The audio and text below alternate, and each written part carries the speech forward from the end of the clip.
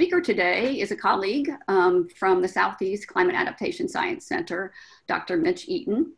He's a USGS research ecologist with the center whose research focuses on using models to understand habitat dynamics and the spatial and temporal variation of species, with an emphasis on evaluating uncertainty and risk to assist decision makers with the information needed to restore and conserve trust responsibilities.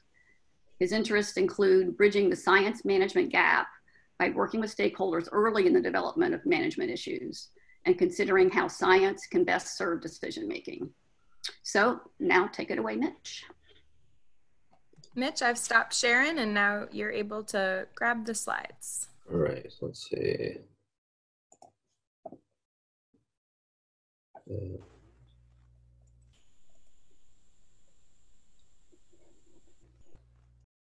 Does that work? Am I sharing? Or, oh no, I have to hit this still. Okay.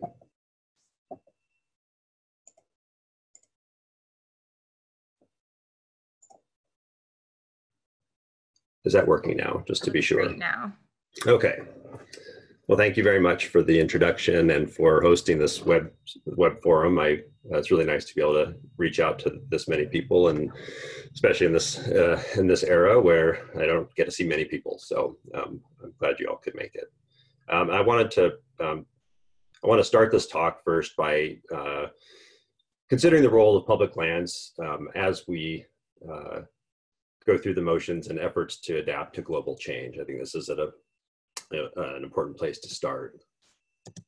Let's see, is this working? There we go. We know that our public lands provide the basis for conservation of critical habitat on which fish, wildlife, and humans all depend. We also know that our natural areas and public lands provide countless other ecosystem goods and services, including natural protection of human infrastructure as sea levels rise, as storms increase in frequency and strength. In addition, other ecosystem services, such as recreation and provisioning services, public lands also contribute to culturally relevant materials.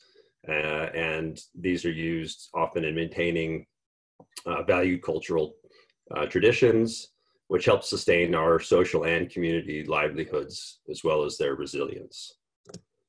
This idea may be most relevant or more relevant now in the current global pandemic. I don't know if folks can respond using icons on these Zoom chats, but I would ask the question, who on this call has been to one of our public lands or natural areas during this COVID outbreak to take advantage of open space and get some needed respite from the stress of lockdown? Have public lands factored into your own personal adaptations to this rare global change event? Have they contributed to your own personal resilience or that of your family, your neighborhood, or community? Now, I think it's important to think about those communities that might not have access or the means or proximity to access public lands or natural spaces. How might their ability to cope with this pandemic actually be affected? I think this gives us some relevant context and a powerful example in the present day of the functioning of how tightly coupled our social and ecological systems are, and really points out the role of public lands in adaptation and why conserving them is not just necessarily an environmental concern, but is closely linked to how our communities actually function, to issues of social justice and how we may or may not be able to adapt as a community to global forces that are changing around us. So the challenges we face from these global forces include those that are quite familiar. Ecological ones are often very apparent. In coastal systems, some of the most apparent impacts are sea level rise and flooding to habitat and wildlife, with loss of rare habitats like this maritime forest, direct impacts to species, and erosion of our natural buffers. Other long-term challenges we face include how to address impacts to both public and private infrastructure. Two examples from North Carolina and South Carolina. But we can't just ignore the effects of global change on social resilience and what role these communities play, or our communities play, in adaptation planning. And this includes both wealthy communities like the previous slide, Isle of Palms in South Carolina, as well as more vulnerable areas, such as these photos from Avondale, South Carolina, and Ile de Jean Charles in Louisiana, which is a recent example of some social impacts. So to succeed in adapting these social ecological systems, we really need to increase local capacity of these communities to respond to change. And to do so, we as conservation or resource managers must reach out beyond our familiar conservation practitioners and partners to communicate and engage with these diverse communities that are often more intricately connected with changing and evolving ecosystems. We must also recognize that global change isn't limited to just ecological change, but also involves evolving global economic, political, and social forces. These have equally strong influence on our social ecological systems, leading to shifts in demographics, resulting, for example, in rapid coastal growth, added infrastructure and hardening of coastlines, as well as the displacement or marginalization of vulnerable communities. So how do we address the changes and the challenges such as these depicted here in the juxtaposition of these two contexts and images? We've tended to focus on ecological adaptations. These appear to be more common in the literature as well as, I think, in practice. But I think we need to recognize the role of social adaptation as both are critical if we're going to be able to evolve into the future. So that providing a bit of context for the talk, I wanted to now lead into the actual project. So soon after our establishment, the Southeast Climate Adaptation Science Center was asked by one of our primary advisory groups, the South Atlantic LCC, to develop a project to investigate the impacts and susceptibility of Atlantic and Caribbean national wildlife refuges to sea level rise. We ended up funding 2 projects over a course of several years to explore these topics and to think about how to assist the refuges with long-term planning efforts. So as an organization such as ours tasked with providing science to natural resource agencies to help guide their adaptation efforts, we started by considering what the challenges of large-scale global change actually mean for either of us, for the science providers and the resource management agencies. Some of the immediate challenges that we started to consider as being relevant for an organization like the National Wildlife Refuge System included the possibility of their being constrained by traditional, fairly narrow organizational goals and mandates, which led to questions about whether these goals could be adapted as needed, and if so, who really has the authority to do so. Other questions included what are the major trade-offs faced by the refuges themselves, and how much both financial and staff capacity do they have to really engage in long-term planning. And then given uncertainties about the future, what are the refuge decision makers' attitudes towards risk, and how do they balance more short-term defensive management actions with possibly longer-term actions around retreat or other adaptive measures that may be somewhat more difficult to get their heads around. Does even their enabling legislation allow for such considerations? These are questions that we had to start with if we were going to think about this in a reasonable way. So all of the CASC members that were involved in this project are trained in the principles of decision science, which they use in their professional and research agendas to help guide managers with good decision making. And by this, I simply mean that we tend to structure problems in terms of choices or values, choices, and outcomes. And therefore, we tend to approach problems by first carefully framing a decision, which includes eliciting values of a particular decision maker as well as their involved stakeholders, quantifying these values into objectives that we can measure and monitor, and identify discrete decision alternatives, or the choices a decision maker has to decide amongst. We then develop some sort of model to predict the outcome of selecting any one of these alternatives, expressed in terms relative to those stated objectives. Models are typically tailored to consider appropriate uncertainties, spatial or temporal dynamics and other aspects. Finally, we perform some sort of optimization that analyzes trade-offs among multiple objectives, considers resource constraints, and considers both short and long-term benefits, among other aspects. So at first glance, a planning process like we've been asked to do seems to be fairly textbook for applying some sort of adaptive management, which is a form of decision analysis, as its defining characteristic is really accounting for the temporal dynamics of resources and uncertainty over time when making management decisions. So instead of starting out with a more traditional research-based approach of estimating climate exposure or assessing impacts on habitats and species, we began by setting out on a tour of the East Coast from Florida up to Maine to hear directly from refuge managers about their concerns for the future, the challenges they faced, and what information needs they may have. Briefly, we came away with this, with these meetings with a much better understanding of a wide diversity of their concerns, which were really more complicated than simple trepidation about sea level rise, which is sort of where we started this venture. The group of managers, through another couple of meetings, eventually came to an agreement that they'd like to address, at least start by addressing a simpler decision context focused on a single refuge, rather than framing an adaptation problem around, say, a portfolio of refuges, for example, at the scale of the flyway, thinking about those sorts of management questions and approaches. And this is that would be a very different set of contexts, different decision makers and questions than focusing on the decision context of an individual refuge. So this group of managers also decided that we would focus on Cape Remain National Wildlife Refuge as a test case, with the idea that these managers from across the East Coast would remain involved and benefit from the process, and then hope we could expand some of the lessons learned to other refuges, or even scale up to think about more of that refuge portfolio problem.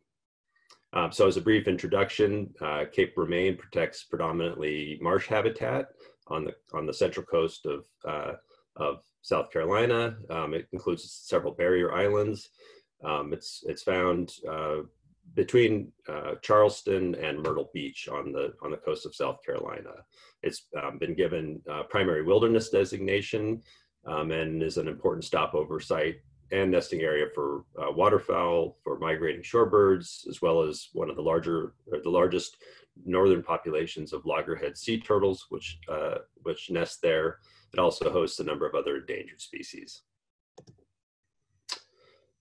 This refuge is situated at sea level, and the primary exposure and threat to its ability to carry out its mission, simply put, is rising seas and hurricanes. This refuge has lost more than 2,100 acres since about 1950. You can see the sea level rise trends over the last about 100 years. It's about 4 times greater sea level rise than the global average. It has several waterfowl impoundments that are threatened, as are its rare maritime forests, the nesting beaches that I mentioned before, and other critical habitats. However, another global driver that's really threatening the refuge's existence is rapid urban growth. This is coming out of the Charleston area and from surrounding counties, which are among the fastest growing in the US. This development is serving to harden much of the coastline, and operationally, it's cutting off the ability of coastal marsh to migrate or retreat upland as sea levels rise.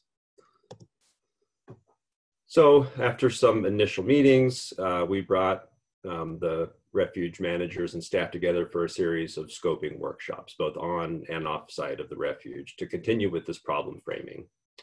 We wanted to define their objectives, specifying short and long-term activities or actions that might be available to meet those objectives that the refuge identified. These workshops really highlighted 2 dominant themes. One was the difficulty of capturing these values and converting them into objectives, which ranged from fairly obvious objectives that originated from the refuge's enabling legislation, such as providing waterfowl habitat, to more difficult and nuanced objectives such as how do we capture the existence value of sea turtles and what does that mean for future management.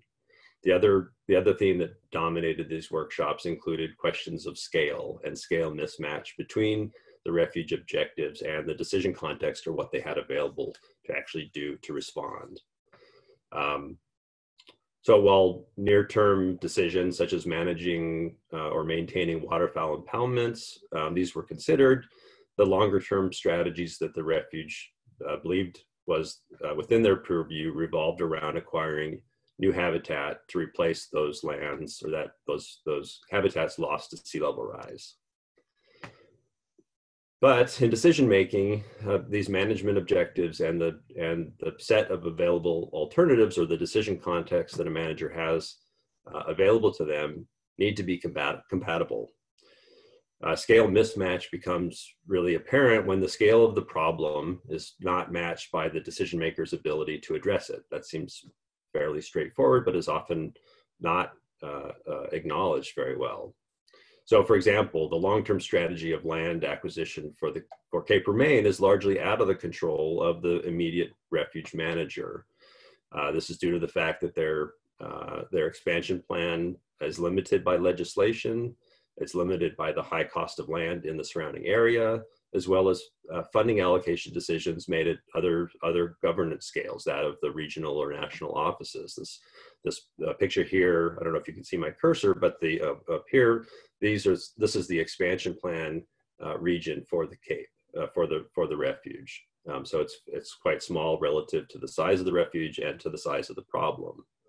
And so the small scale of these options available, given the constraints that I just mentioned, is really mismatched with the scale of the drivers affecting the resource, which we can depict here, represented in this composite image of expected sea level rise at 3 feet, which is in blue, and the urban expansion pressures predicted out to 2050 in red.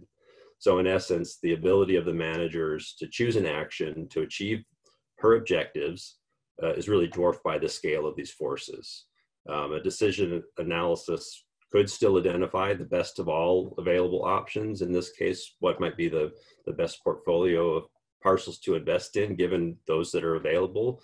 But really, this would be what we attribute to providing a good answer to the wrong problem. And this became, as I said, a dominant theme in these workshops.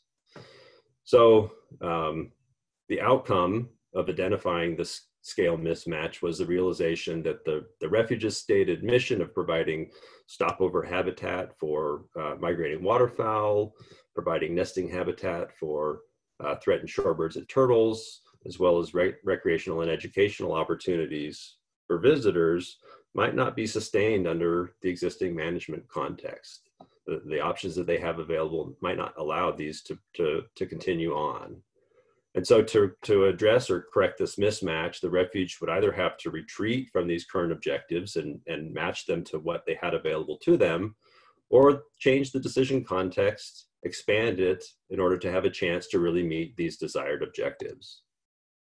So the refuge, recognizing these enormous challenges to their operations and their survival under current practices, therefore they chose to explore a more expanded decision context to increase the likelihood of meeting existing objectives. In this case, this meant expanding the broader decision context to include looking beyond the refuge, the refuge boundaries, to think about conservation and land protection, as well as added resilience to these global change processes across the wider low country landscape.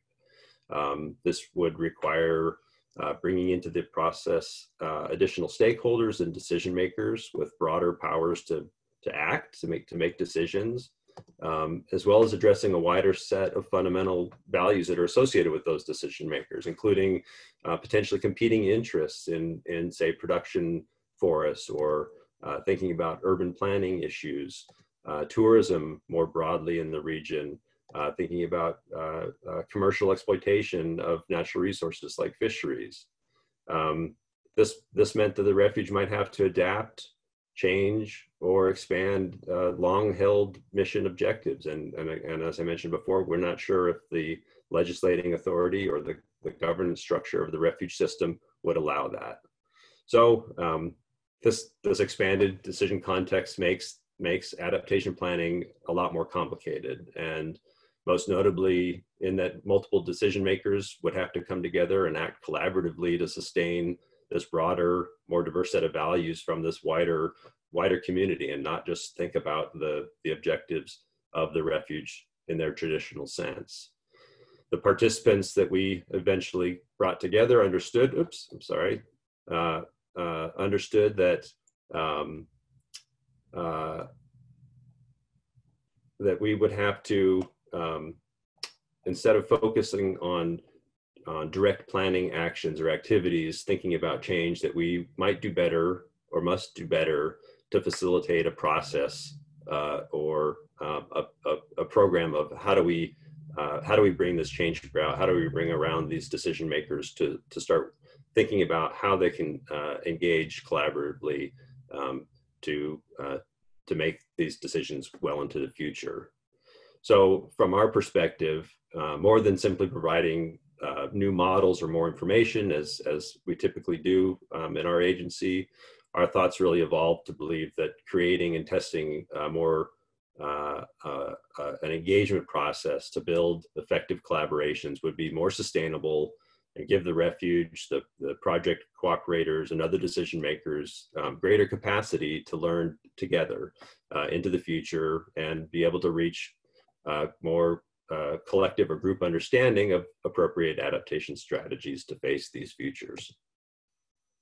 So in short, these meetings and these workshops revealed a more complicated set of management objectives that are likely scaled hierarchically from both local to regional, as well as short-term to long-term. That for many objectives, the arsenal of available actions available to the refuge are probably insufficient to meet resource goals as stated. The outcome of these insights was the reframing of our adaptation planning problem to include a more complicated, broader decision context that necessitated coordination and collaboration with other decision makers, likely from within the conservation community, as well as with other interest groups.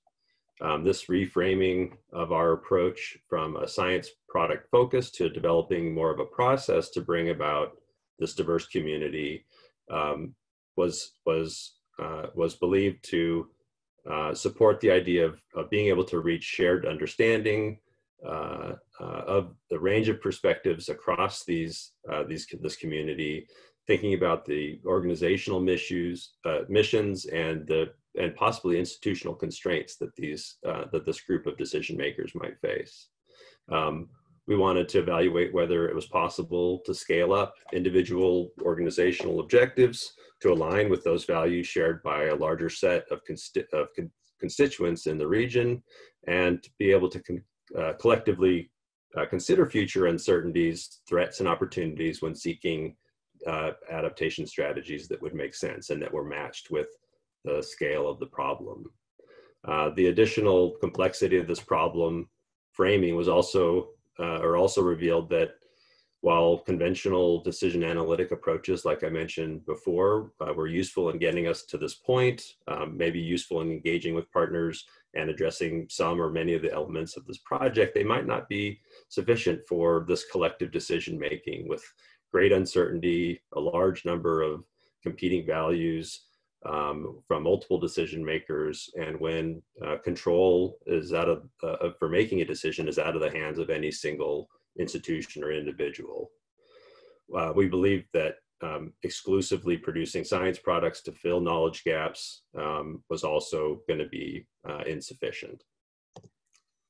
Therefore, we began a search through both the published and gray literature for alternative and complementary methods that we could use to traditional decision analytic methods like adaptive management, multi-criteria decision analysis, and various optimization approaches, which we could use and test for promoting this this expanded engagement, this collective learning process, as well as thinking about applying these for actually proactive planning for the future. So we decided to explore several additional methods, including scenario planning, a strategic situational management evaluation approach, using some behavior theory, as well as tools borrowed from economics to evaluate the influence of risk and risk preferences on decision making. So I'll describe a little bit of how this second phase came about. We first conceived of a model to guide our use of these new methods. This model would be integrating both scientific assessment that we would do with partnership engagement, using consideration of plausible future scenarios to bring those together. The drivers, outputs, and evaluations would be assessed through a lens of community values, which we felt being expressed in the currency of ecological goods and services would make most sense, and how these are expected to be influenced or impacted under these different scenarios. These plausible impacts to those goods and services would capture relevant trade-offs among these various interest groups and help develop this shared understanding of how any given adaptation strategy might promote or reduce the production and delivery of these certain services. So this is sort of our new modeling framework. We decided to initiate this collaboration, approaching somewhat like-minded conservation and community organizations working in the Low Country region, with the idea that we would then use the lessons learned here to expand the process to include more divergent stakeholder groups that would come with experience. So based on recommendations from the staff of Cape Remain and some others, we began to contact organizations which might be interested in joining this partnership. We began by holding individual meetings with this list of organizations to explain our goals and intents, to gauge their interests and invite them to join in this conservation partnership. We began with these partners by conducting a stakeholder assessment for the region. This was done to identify specific interest groups, their relative interest levels in these issues and topics, as well as their willingness to engage. We also considered differences in their real and perceived powers to influence decisions in this region and therefore help guide their future. We applied some considerations from behavior change theory from social science, believing that different strategies of communication and engagement would be needed to reach and involve such groups. And this is the reason why we categorize them as such along these axes. Based on the partners' perceptions of these stakeholder groups and their values, we then identified a fairly comprehensive list of those ecosystem goods and services believed to be valued broadly across the Low Country. This became our sort of frame of reference in terms of those objectives. Then we engaged in a process of scenario planning, which has been used since about the 1960s to cope with an uncertain future when exploring organizational strategies for development and for decision making. It's a useful method to incorporate diverse interests, knowledge, and benefits into a collective learning process.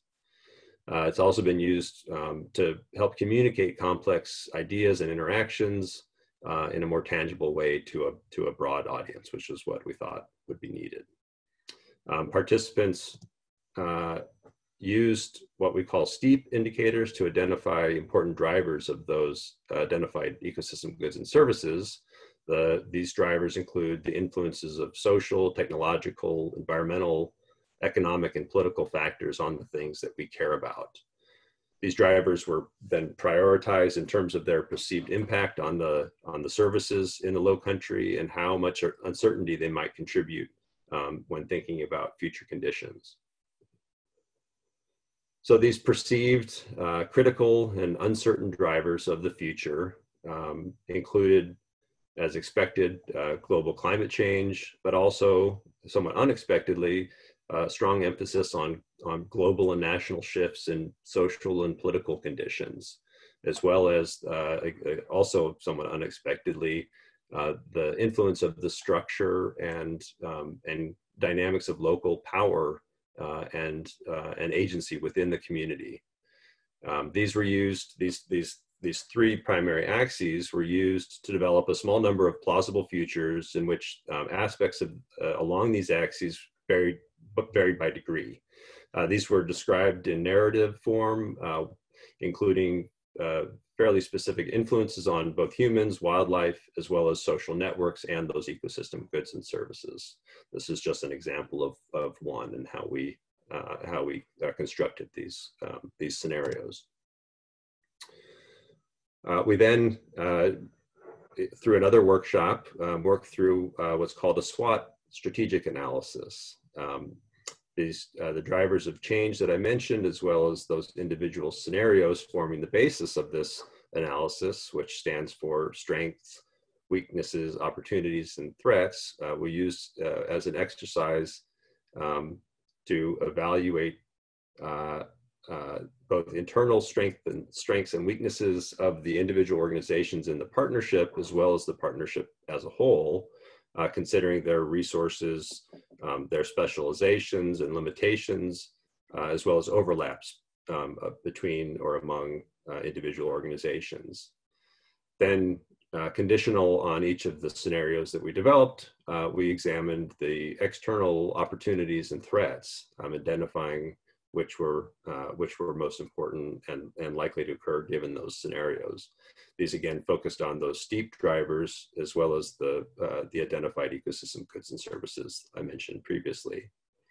The participants prioritized and weighted the most important factors within each of these four categories, which we then used to combine pairwise to reveal elements of varied strategies that leveraged strengths and opportunities, as well as addressed concerns related to partnership weaknesses and anticipated threats. And I'll give an example here.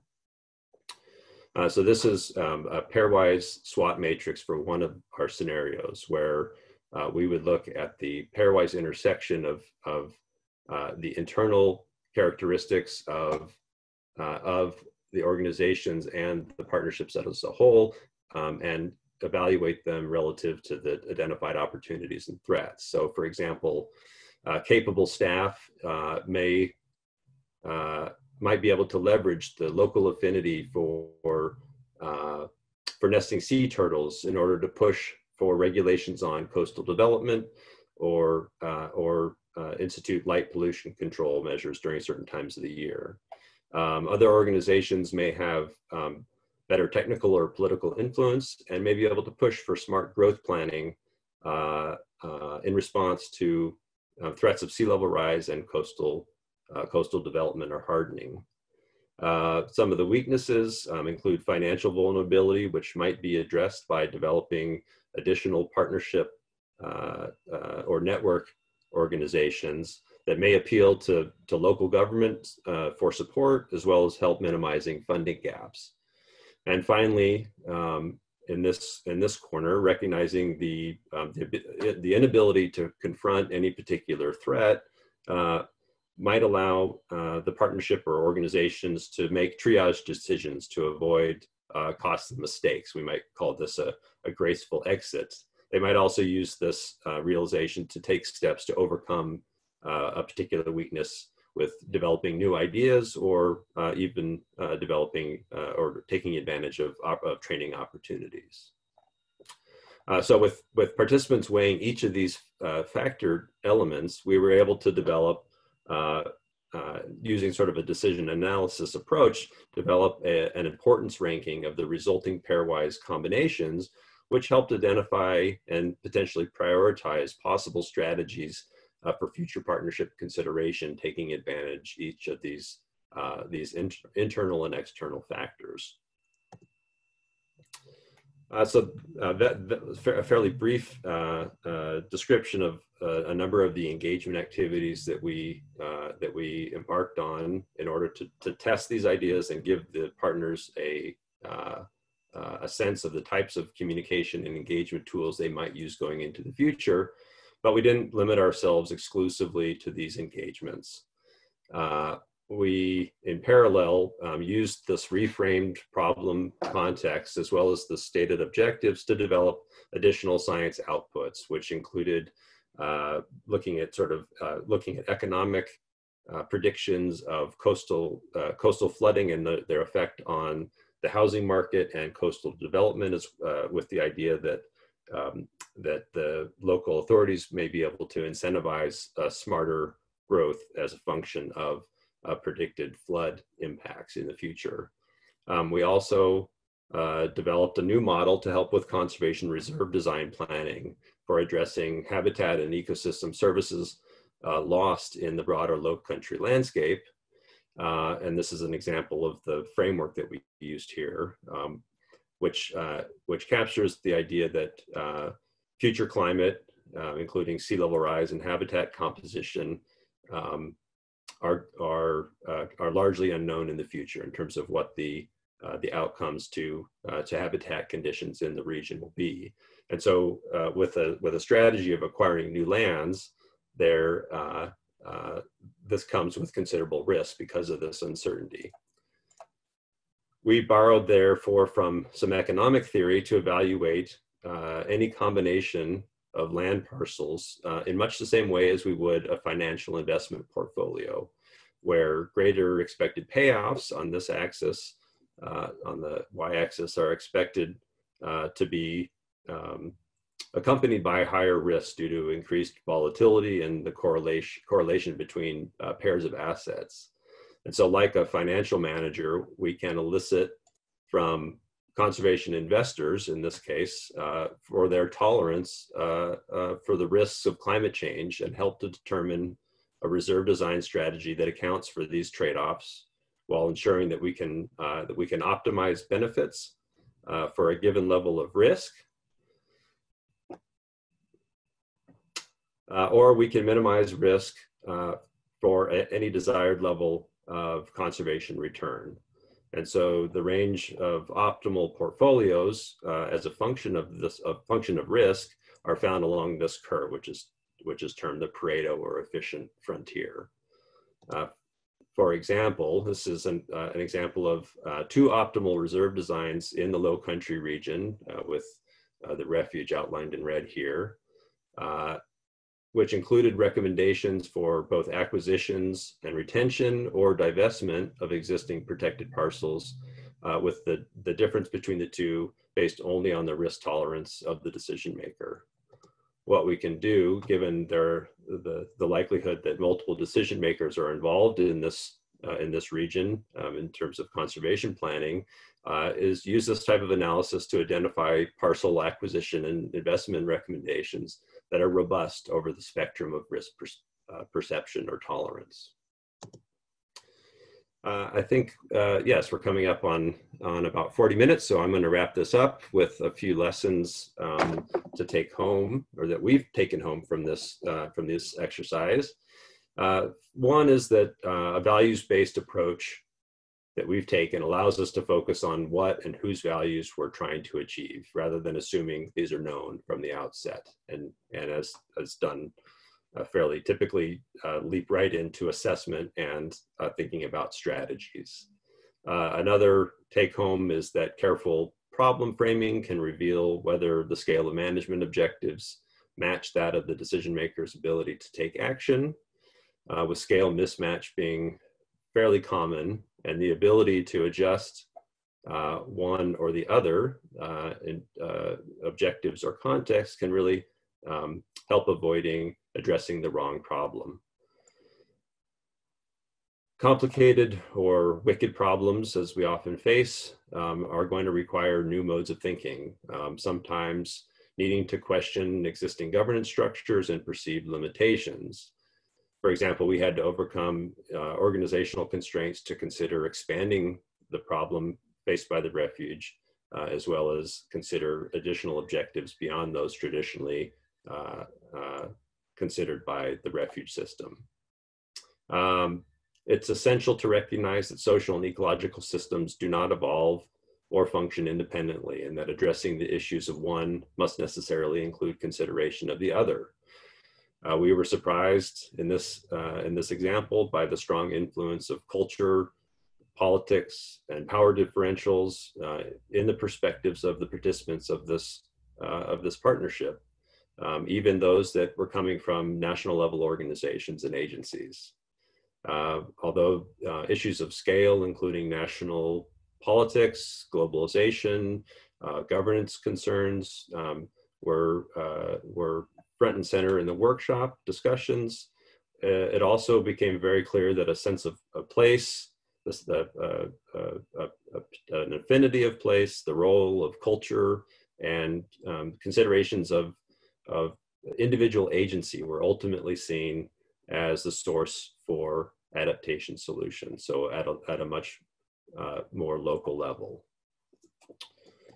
As such, we found that deliberate steps to reach out, understand, and engage with local stakeholders, having diverse perspectives, may be the most effective ways to build networks, strengthen social resilience, and foster group learning in order to act collectively and plan for the future. And finally, I want to end with this, that adaptation in the end is ultimately going to require learning to change behavior. And characterized in management theory, learning from both an individual and an organizational perspective has been characterized to be occurring as a multi-level process, with each loop in this process occurring stepwise at different times and at different organizational levels. To bring this, to make this a little clearer and bring this back to the perspective of this particular National Wildlife Refuge, we could define their single loop learning as occurring fairly quickly as a function of actions they take, such as how they might manage waterfowl impoundments in the face of sea level rise. This is where we would see some form of adaptive management occurring at a much finer scale. Their double loop learning is at a slower scale or a slower process of questioning their assumptions and reframing their objectives. That was exemplified by this project, where we had to reframe the problem that we were trying to address. And finally, triple loop learning, the slowest, maybe at a glacial speed, occurs as institutions reconsider their underlying principles and their governance protocols. For example, the National Wildlife Refuge System might be evaluating how it allocates resources across a region as these conditions change and as adaptation needs become more apparent. They might also begin to question whether their enabling legislation can be updated to reflect these current conditions. And so this is, I think, a nice place to end, where we think about how we as a community, as an individual, as an organization, learn and enable our ability to adapt to the future. So with that, I'd like to thank the partners that were involved in executing this project over a number of years, as well as the conservation partnership members that joined the team. And gave us their attention and their time when they weren't necessarily sure where we were headed. The project just fairly recently ended, and so we're trying to provide outcomes in a way that will meet multiple audience needs. This includes a large compendium of all of these activities and outcomes in a USGS circular publication, which is just about to come out. I can make copies of this available pre-publication for anyone interested. We also have a number of other resources that you can access through the Southeast Climate Adaptation Science Center website, or contact me directly for some of the public publications that were resulting from this project. And with that, thank you very much for your attention, and I can hand it over to Hillary or Carrie for moderating what happens next. Great. Thank you, Mitch, for that great talk.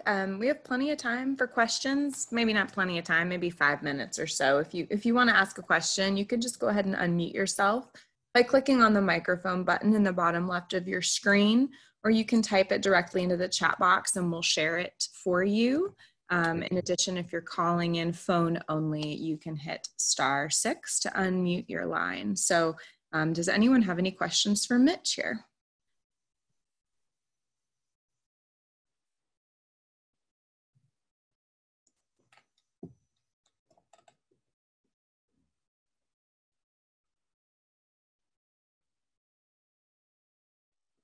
Here's a question from Addie. Did the partnership consider reaching out to local DoD installations in the area to see if there was any overlap in their priorities?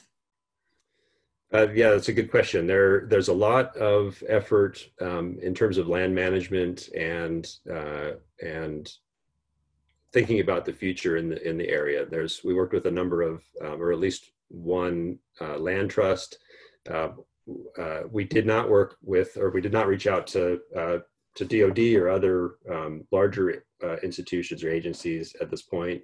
As I mentioned, we were starting in sort of an experiential mode with more conservation-oriented groups, but the idea in the end was to work with at the county level, at the national level, with other land management agencies that could affect these planning processes. And so the idea eventually was to reach out to anyone in the region that was interested in this case, land acquisition or protection, but also further to the point, to those folks that might be interested in and tasked with development in the region. So county planners, etc. Gotcha, thanks for that. Any other questions for Mitch? Here's another one in the chat box that I'll go ahead and read from Marissa. She was wondering if the present pandemic changes or reinforces your view of the importance of the process or the outcomes. In other words, do you find the scenario planning process to be robust to the disruption that we're currently experiencing? Well, I think that's a good question as well, and probably a hard one to answer. Of course, when we were doing this several years ago, we didn't anticipate something like a global pandemic. But I think the fact that the participants were really eager to consider not only ecological changes that were, maybe more easily captured in terms of their trends, but to consider the vagaries of economic conditions and political processes. So in a broader sense, that does include the types of disruptions that this pandemic represents.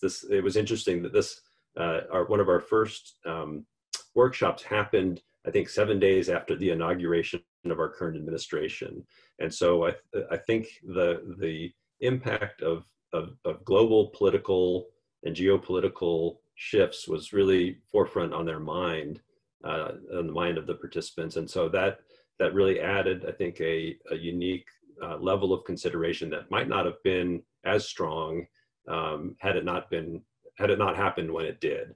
That said, the Low Country is a kind of a unique place where this sense of community and the history of catastrophes and slow change, from the Civil War up to Hurricane Hugo and the sort of the development boom in the 90s to today, really have impressed upon them the role of all of these drivers of change. And I think that would include something unexpected like this global pandemic, although not specifically, of course. That's really interesting. Thanks for that answer. I think we have about maybe time for one more before I probably ought to end it just for time. So anyone want to be bold and charge in with our last question of the morning?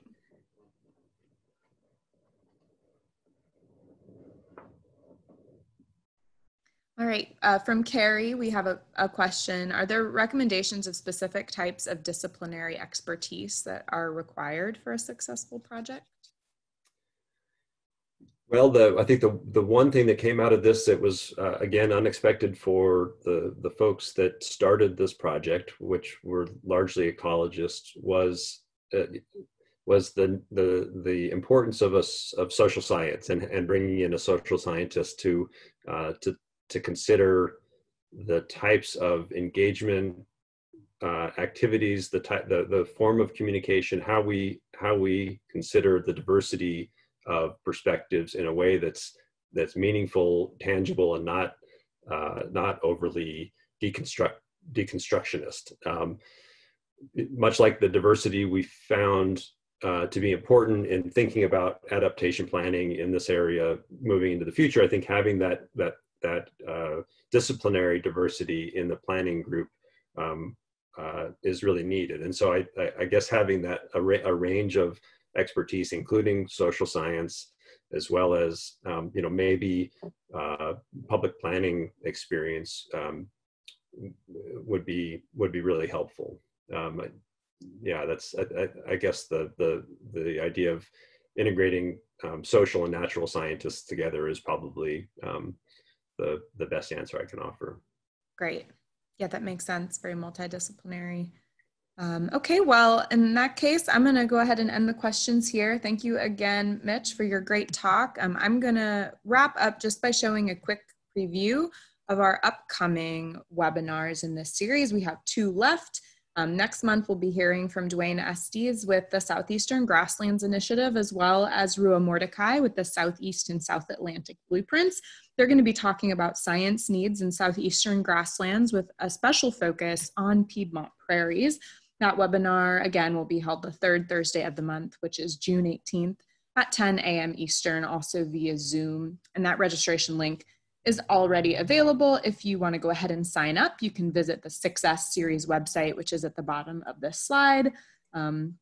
Or there's a calendar event already up on the South Atlantic LCC website as well. That calendar event is visible from the homepage. And you can see we've got a great talk lined up for July as well with Dr. John Cutfer. So we hope that you'll continue to tune in for the rest of our series. So thanks everybody for joining us today. Thanks again, Mitch, and to the folks at the Climate Science Center. So